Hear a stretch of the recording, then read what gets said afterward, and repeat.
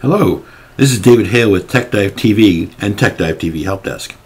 Today, we're going to talk about a problem with Internet Explorer.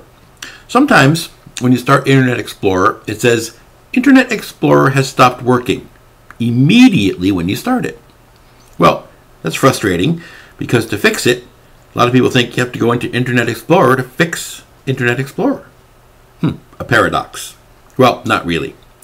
I'm going to show you exactly how to fix it, and it works so far every time for me. Let's take a look. First, go into your control panel with Start and Control Panel. Then locate Internet Options. Click on Internet Options and you'll get this dialog box.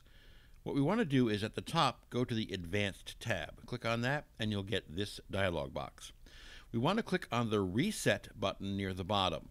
That will reset all your settings. You'll get this dialog box. Please check Delete Personal Settings. Click Reset and you'll get this dialog box that it resets the settings. This will fix your Internet Explorer. It's just that easy.